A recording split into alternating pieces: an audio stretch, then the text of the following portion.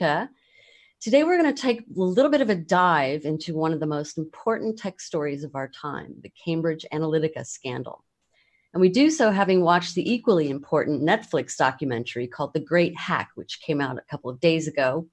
The Great Hack takes a hard look at what happened with the Cambridge Analytica scandal and the data points of 50 million unsuspecting Facebook users, how people were and are being manipulated online. Joining us today to talk about that scandal and the documentary is Idka's CEO and co-founder. Please welcome Göran Wågström.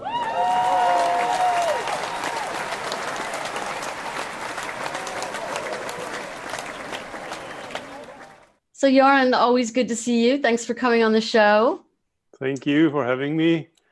All right. Before we go on, let's break it down a little bit for everyone. What exactly is the Cambridge Analytica scandal? For those of you who haven't seen it, you definitely should see it. But let's break it down. What does it mean? The first Cambridge Analytica had another name before, which was called SLC.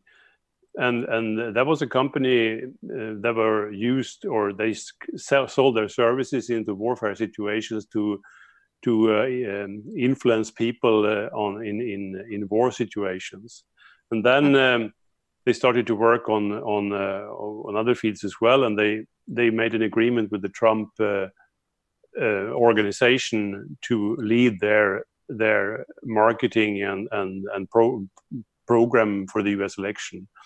And they used something that was very unusual, or at that time, at least few people have heard about it, something called psychographic profiling of Americans.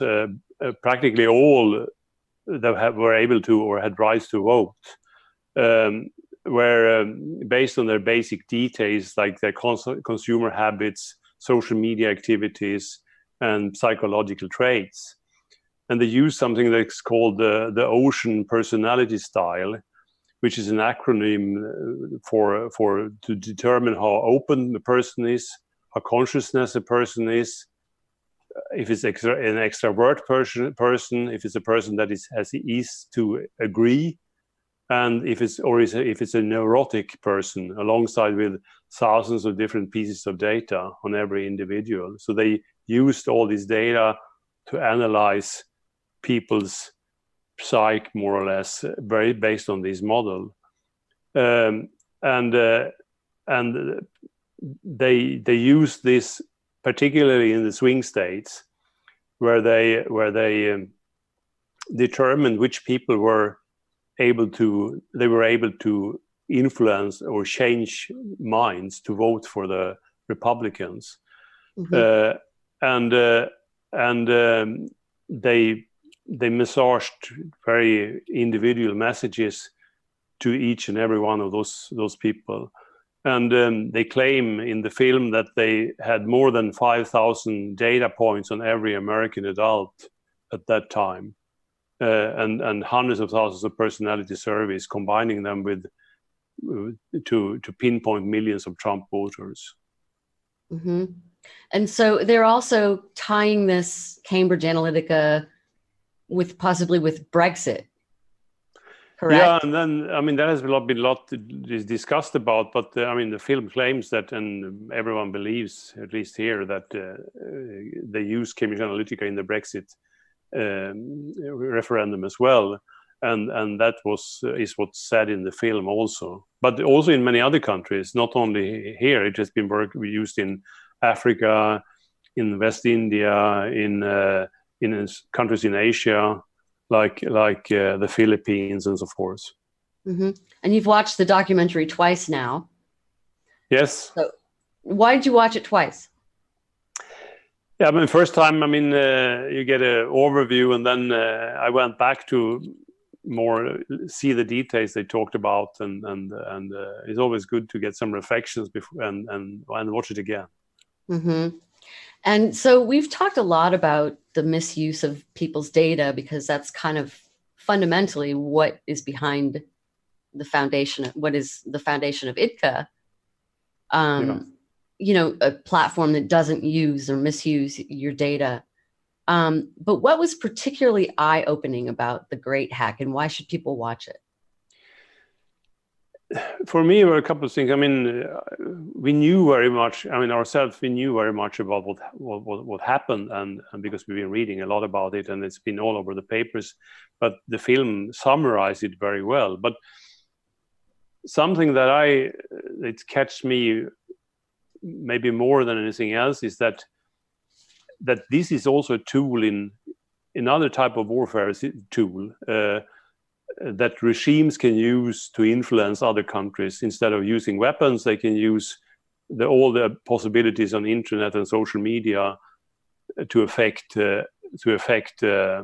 people in other countries, to establish divide, to establish support conflicts, and all these kind of things that another enemy wants to achieve.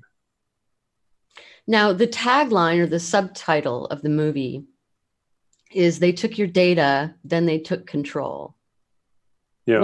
What does that mean exactly? I mean, how do they take control?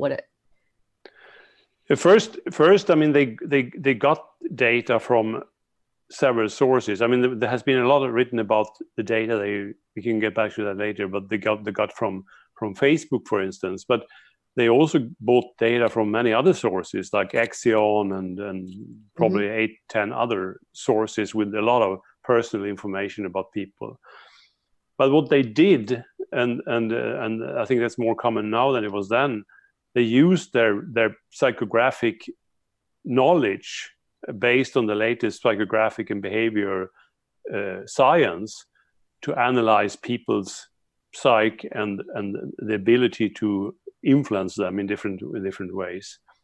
And they did it in a massive way. I mean, they actually did it for people in a whole country, and probably also people in England. And that's something, I mean, I haven't heard about it before anyway, and I think it hasn't happened like that before. And then they used the social media channels, and particularly Facebook, to send or to address every individual, and they knew, as they said, to 90% certainty how that person that received that message should react. Right. So it was a huge, I mean, a manipulation that we never heard about before. Right. And so can you give me an example, or talk to me a little bit more about an example of a case where a person is being manipulated? What kind of messages did they send? Yeah, that could be. I heard, I can just give another example than the US, but it's connected to this. I heard the Guardian reporter that was also in the film. She had a TED talk. She talked about if I remember right, she's from an area in Wales where 70% voted for Brexit, and she didn't understand why they voted for Brexit. And then she went there to dig deeper into what happened. And people in that area said there were two things that made them vote for Brexit. One was that they were convinced that they didn't get anything out of the EU for themselves and for that region. And they thought there was immigrants all over the place in the region. And the truth was that in that region was a coal mining area before, and that it's converted to a high-tech area now. And most of the financing of that was made by EU, as an example. And there was practically no immigrants. And then she started to try to find out how did they get this kind of opinion. And she managed to get some pieces from their Facebook flows. And they've been bombarded with lies. For instance, one of the things that they were bombarded with was that Turkey was about to be a member of the European Union, and millions of people would come into their area, as an example, which was a total lie. So there was no checking whether what they saw was a truth or a lie. and no one, I mean, as it is individual messages, no one else than yourself can see it. So no one knows that what each and everyone is seeing. So it was like invisible for the open world, for the media. Now the show opens up with so there's a cast of characters in this documentary. So it's a husband and wife team, Kareem Amer and Jahani Nujaim. I don't know if I'm pronouncing that correctly, but those are the producers of the documentary. And it takes us through the lives of David Carroll, a New York-based professor who challenged Cambridge Analytica over the use of his own data, Brittany Kaiser, who's a former Cambridge Analytica employee and one who was very, I guess, instrumental in carrying out these campaigns on Cambridge Analytica for the Trump campaign in particular. And then the Guardian journalist that you mentioned, Carol Cadwalader. Yeah.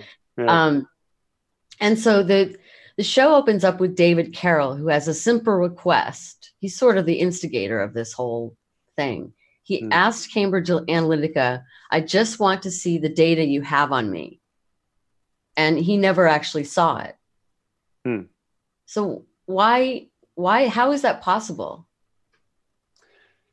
I mean, the data that they talk about, I mean, that is a very important thing to explain. I mean, what the data they get, the raw data that they get is like what you like, what you share, what you pictures you upload, the searches you do on the internet, where you are, which people you meet, and stuff like that. But that is analyzed by these algorithms, these psychographic algorithms that creates another profile of people, which is not exactly the data that you fed in to the machine. And that is, I mean, you don't see that. Facebook has that, Google has that, Cambridge Analytica has that, and no one never sees that. If you can upload data from Facebook, but then you see what you clicked on, what you liked, what photos you uploaded, and so on. But you never see that profile. And that's the same with Cambridge Analytica. I think they didn't want to show it because they have it, obviously. Right. So they have it, and how is it possible that they're not allowed? That, I mean, they're not.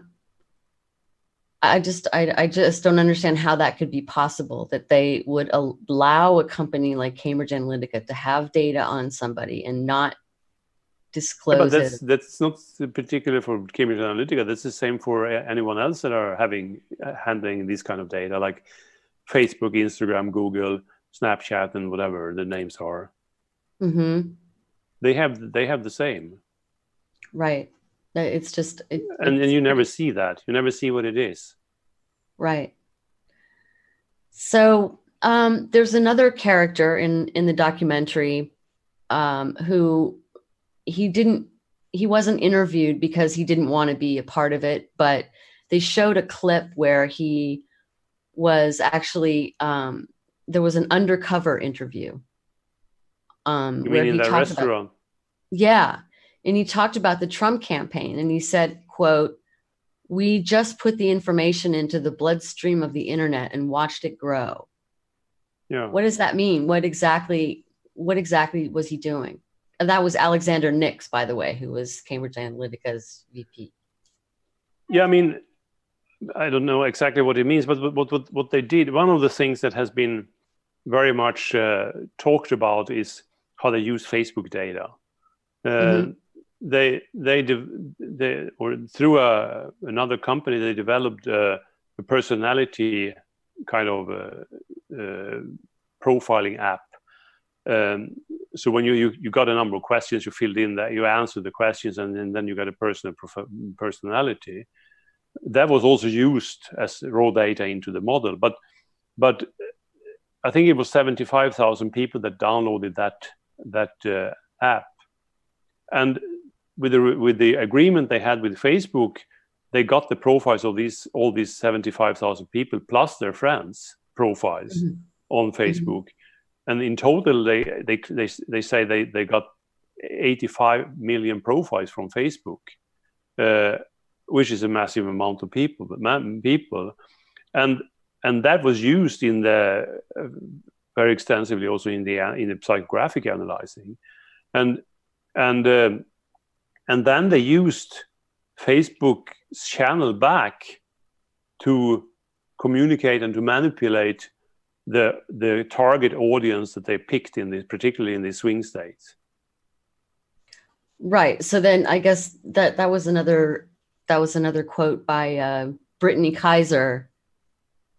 She said that they used, or they targeted people who they thought they could swing back over to conservative way of thinking, and then therefore to vote for Trump. So it's been said that that's how he won the election. Do you believe that?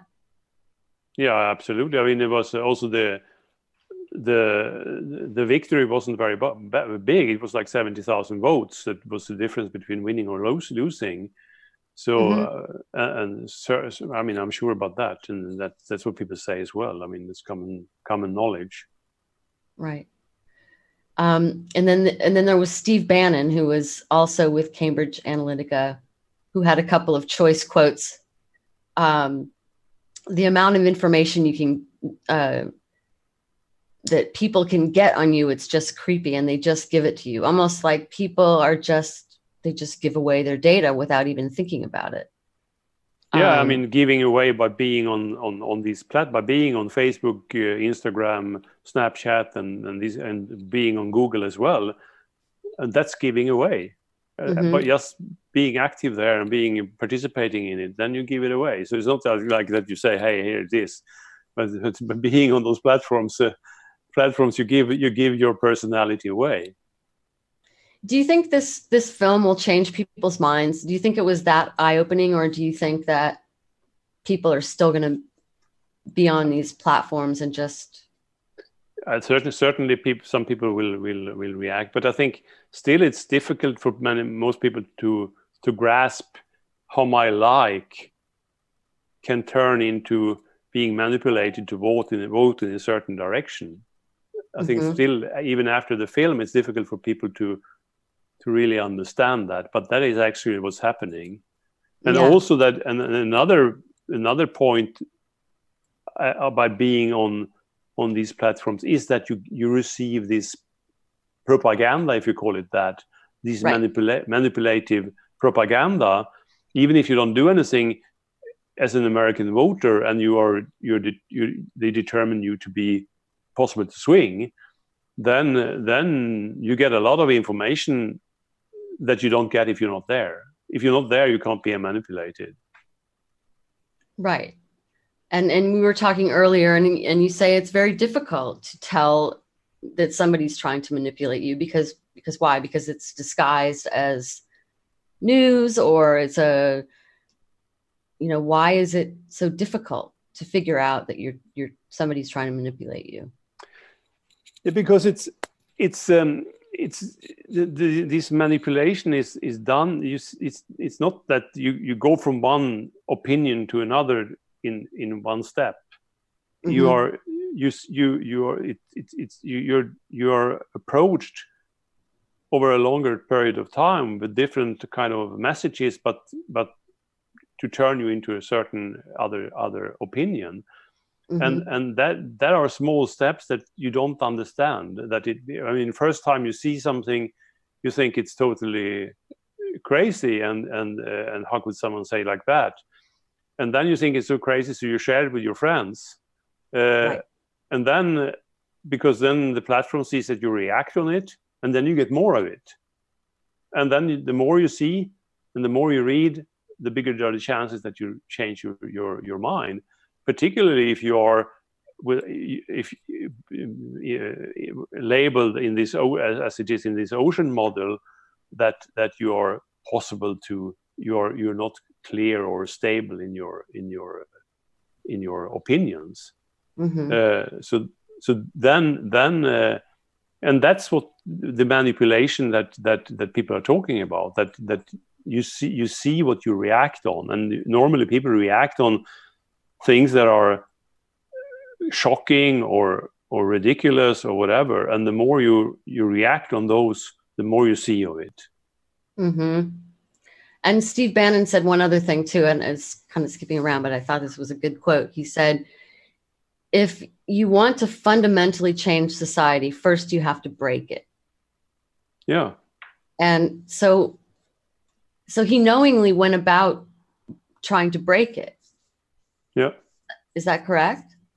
Yeah, that's for sure. I mean, that's what they did, because, and many of them, I mean, we haven't seen what people saw, because it's based on individual messages, but a lot of what was spread was, I mean, like in this English case, was pure lies, and and I think we can see also, if you see how it, and you are from the US, you know this better than I, but if you see how it was before the election in the US and how it is now, I think the country is so much more divided.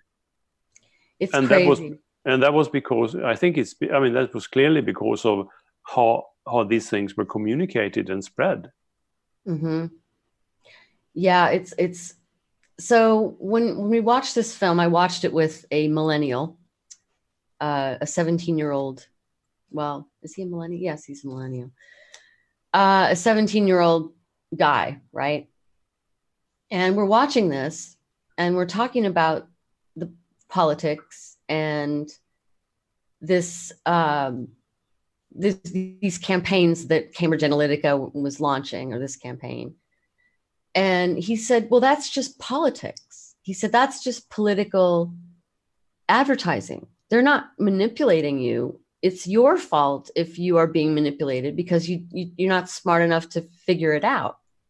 So he's actually thinking, but this was before the end of the movie. He changed his mind eventually.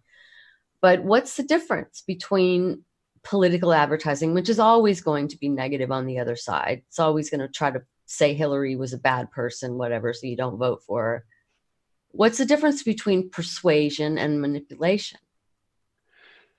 Yeah, but when the manipulation is on social media, then there is a manipulation of you as an individual directly. Mm-hmm. Whereas if the communication is on media, normal media, in TV or in newspapers, then the world sees it. And if it's lies, then someone else can come up with another idea. So you see many sides of the same thing, and then you have a better chance to, for instance, to decide what you think is right or wrong. But if you see just the same thing and you can't determine whether it's lies or not, mm-hmm. and you might believe in it, and you see it enough many times, then you probably change your mind, and that's the danger, because the manipulation is going on behind the scenes, and no one knows about it except yourself. Mm-hmm. And you don't realize it's manipulation, because it's, as I said, it's small steps, and it's a journey that it takes to change your mind. Mm-hmm. And when you can use, as in the Cambridge Analytica case, deep personality knowledge to change your mind, and play on your weaker sides to change your mind, that is extremely dangerous. I mean, I read an interesting article in a Swedish paper a few days ago. They interviewed a woman that lived in the Eastern Germany, that fled into Western Germany, but when she described how it was in Eastern Germany, that was very much how it's on social media today. It's so much similar, and how people were manipulated. They just saw one side, they just saw one story, and they saw another story about the Western side, how bad it was, and all this. So and that's a good example of how they manipulated people. They were scared about telling their views about things, because they didn't know who listened to it, how they should react. I mean, that's the same what happens on on the internet today, if people say something and it's something particularly controversial, then the whole world are after them. Right. Right. And that kind of answers my next question about why it's so difficult. Why it's so dangerous to our democratic societies. Yeah, and it's extreme. I mean, it's extremely dangerous, and we see that in certain parts, democracies has been teared down, and that is. I mean, we have to allow people to have different opinions about things, have different political views, but I think we need to do everything to protect the democracy, so at least people have a chance to tell and vote for their opinion. But I mean, if you go the wrong way and democracy fall apart, then I mean, very few of us, I think, would want to live in that world. Mm-hmm. But again, I think it's a challenge to educate people to understand that is a piece in the puzzle that can tear down democracy. Yeah, that's a pretty so that's our job, right? To just try to help educate. Yeah, and also, I mean, as I said in the beginning, that now you see countries are using these tools in a sort of new kind of war situation with other countries, where they try to destroy the stability in many countries today, and I mean, in the film, in this case, it has been a lot talked about Russia's involvement in the U.S. election. But in the film, they took an example where Russia mobilized protests, both for people that were for something, but also for people that were against something, just to make them build up a conflict. So they supported both sides of the issue. And that was not because they wanted to have a certain view being followed through, but they wanted to have a conflict. And that's another way that you don't know where it comes from. You don't know whether my message in the news feed comes from a troll in any foreign country, or whether it's a politician in my own country, or where it comes from. You don't know whether it's true or not. And if most people only get their news, like 80% of their news, from social media, there is no balance of two opinions. Yeah, it's crazy. I think it's important to talk about some other specifics, like the Do So campaign. Yeah. In India. Yeah. And that was mind-blowing to me, that somebody would actually launch a campaign to get people to not vote. Talk to me about that. Explain. Yeah, I mean, there was the idea was to get a certain part of the population not to vote, and get the younger people, in this case, I think they were between 18 and 30 or something like that. Right. And to get in this case, the Indian youth to vote. And they made up a huge campaign for these people, for the part that they didn't want to have to go voting, and they succeeded. So most of those people didn't vote, but the Indian youth, they went voting, and they won. The Indian party won with 6% in that election. Mm-hmm. Based on, and it was thanks to that part of the population didn't vote. And there were some other examples too of manipulation in a political way, and that's where, for me, it kind of hits like, wow, that's dangerous. Yeah, they talked about Trinidad and Tobago.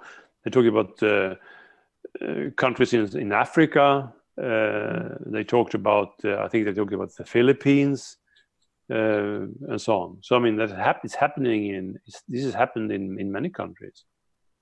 Yeah, and especially what's especially, well, I don't know how to put this without sounding, but uneducated people with the less education are more what Brittany Kaiser called the persuadables. Yeah. You know, targeting those whose minds we could change. Yeah. That's dangerous. So anyway, Yeah, exactly. Again, I mean, in these cases, it's about they try to approach the vulnerable people. I mean, and because they are the easiest ones to change if that population is big enough. Mm-hmm. And the other thing that sort of strikes me about this is that it didn't necessarily come from an evil place. Like, is Mark Zuckerberg an evil guy? Were these guys evil? No, they're just trying to make money. Because they're using tools. Here's a quote from a New Yorker article in 2018. It's once Mad Men ruled advertising. Mad Men were from Madison Avenue. They were the pioneers in the advertising world. And it said they've now been eclipsed by math men. So engineers and data scientists whose province is machines, algorithms, pureed data, and artificial intelligence. Yet math men are beleaguered, as Mark Zuckerberg demonstrated when he humbled himself before Congress, blah, blah, blah. You know, so they love data, and they're arrogant in their conviction that their science is nearly flawless. Yeah, but I mean, yeah, but all these companies, their revenue is to make business of the knowledge of people's data, and how they analyze that data. So, I mean, that's built into the business model. So they will do everything they can to try to exploit that knowledge as much as possible.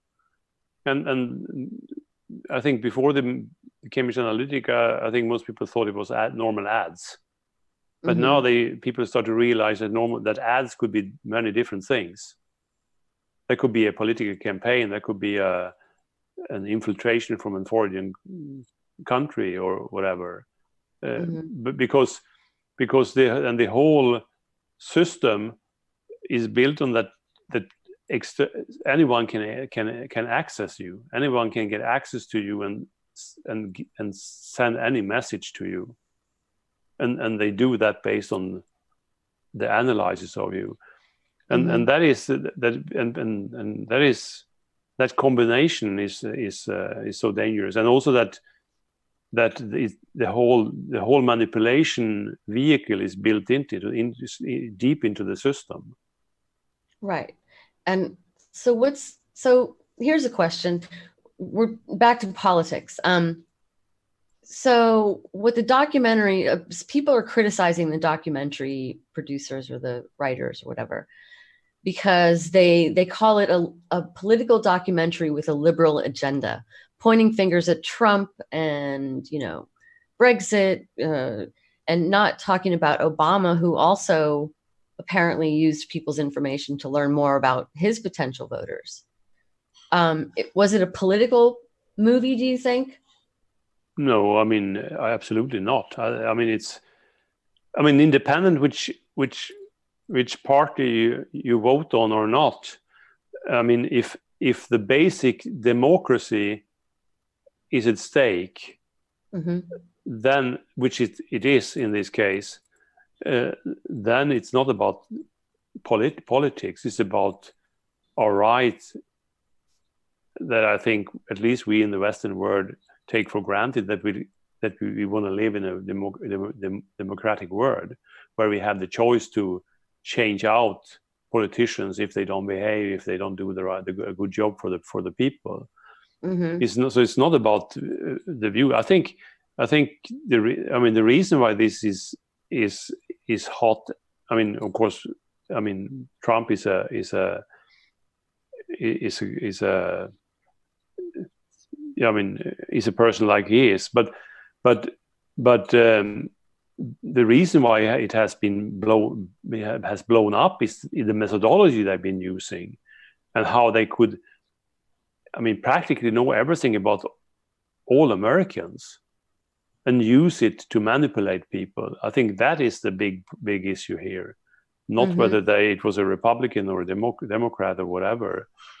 It's a methodology they used, and also that they were able, with the deep knowledge that they have, to predict the outcome of it. Yeah. Yeah, and that's a good point.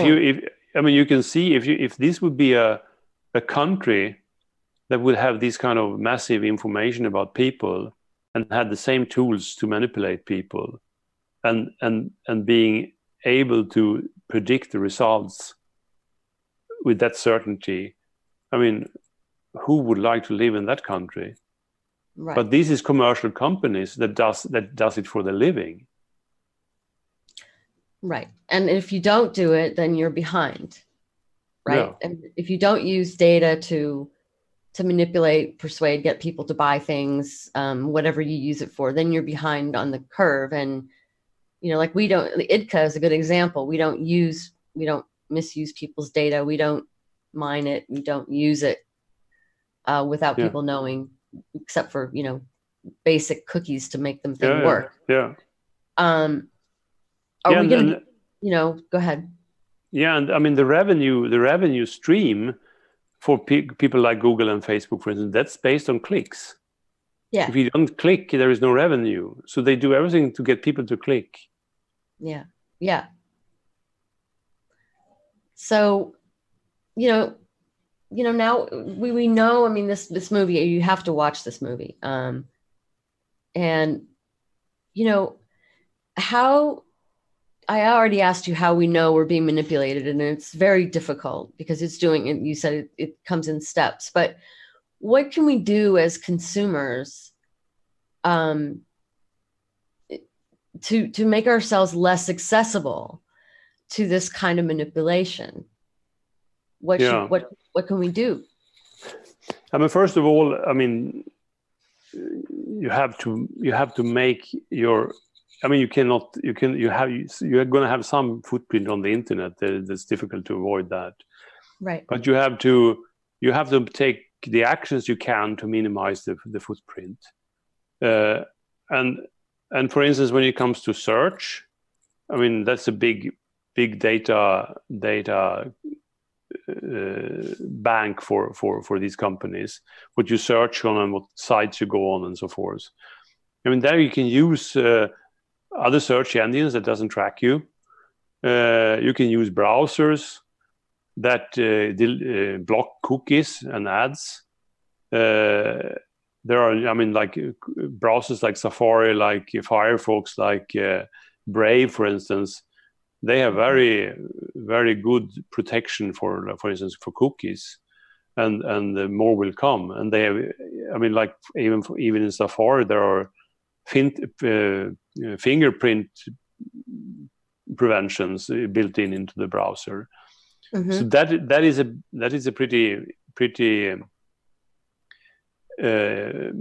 first step to take, and use VPN to hide your IP addresses and encrypt your communication. You should always switch off your GPS on the phone. Switch off Wi-Fi when you're not in the office or in a home, as much as you can, not to make it possible to track your geo position. Mm-hmm. I know it's difficult on Android because some people says it's always on Android. I don't know if that's right or wrong. That's one thing. And if you want to not be like addressed by potential manipulation and then you have to leave these services. You have to leave them, and because a lot of, then you don't give information away, and you're not approached by manipulation and misinformation. But then you have to take your news from the normal media, and you have to find other platforms for your communication with your friends and with your family, and maybe at work as well. Mm-hmm. And there are, I mean, Idka is such a platform as an example. So there are many things you can do to minimize your footprint, of course. but you cannot entirely hide. How close do you think we are to banning the use of psychographics and this kind of manipulation that is just so everywhere? That's very hard to say. I mean, it could be a long process. Depends. But I think it has to be banned, first of all. I think it's too dangerous. It has to be, it should be banned. It should not be allowed. And I think the analysis that Shoshana Zuboff does in her book, The Age of Surveillance Capitalism, when she has dig deep into Facebook, Google, Amazon, and Microsoft, is very much true. And she also says it has to be banned. This has to stop. It can't be possible. It can't be allowed to trade with people's data or people's psyche in the way it is today. And GDPR is, of course, people always are talking about GDPR in Europe as being a step in the right direction in terms of protecting our privacy, protecting our rights, and considering it a fundamental human right. It is a fundamental human right, because I mean, without being free and having a private life, no one has any. The human right is gone. The basic protection of your life is to have a private life, the right to have a private life. But now, I mean that's an interesting question based on the information that Cambridge Analytica got from about all the American people. Does anyone have a private life in the US anymore? Yeah. And then we talk about China as it's built into their culture, where they don't expect to have a private life. The government knows everything that they do, and they get social profiling and and that is what's happening in regimes that doesn't support democracy and the people's rights to have like a private life. That then these tools are heaven for them. We've never had. I mean, if the old Eastern Europe had these tools for around then, I mean, I don't know where it would end up. Yeah, well, I mean, and the wall did come down. So are you thinking that? I mean, you say it might be a long process, but if we don't get angry and we don't insist that we have these rights, then we could be in deep trouble. Yeah, and I mean, I spoke to early summer to a politician here in Sweden, and she's running one of the municipalities in Stockholm, and she had absolutely no clue about what was going on. And I said, "You're destroying yourself by using all these tools, and what you've been fighting for all your life," and she hadn't realized that. Yeah, and I think that there must be eventually. I think we'll come around as a society and not allow the rich and powerful big tech people to have all the rights. I mean, I'm quoting an article. Yeah, exactly. And I think there are many people with deep insight that come out now and is driving processes to ban psychographic analyzing or advertising and so forth. And Roger McNamee is one of them. He was in the film, and I mean, it's pretty scary what he says. Well, anything else you want to add about the film, or anything else you want to tell the audience? Leave the audience with the thought. No, but I think if you haven't seen the film, you should see it, and maybe even more than one time, and reflect on it, because we can all help making this happen and stop it by acting ourselves. But that means we need to stop using these platforms. We need to do everything we can to minimize the footprint that we have, and use services that is built to protect people's privacy and people's private life. Right, and I think one thing that I tell people too is that it doesn't have to be impossible or difficult to use services that do respect your privacy. Because a good example of a tool that's very easy to use. It's actually easier than a lot of the free stuff out there, and it's not impossible. It's just a matter of changing your religion, or get off of free, or get off of some of these services that exploit you. Yeah, exactly. Yeah. And we have to be aware that the more we use this service, the more we support this kind of manipulation and this kind of what the film describes. Right. Well, thanks, Göran. We're out of time for today. Thank you. If you have any questions for Göran or myself, connect with us on Idka. That's www.idka.com, idka.com. And feel free to post comments on our YouTube channel and watch other good tech shows there or here on UBN. So thanks for tuning in, everybody, and have a great morning, afternoon, or evening, wherever you are in the world. And bye for now.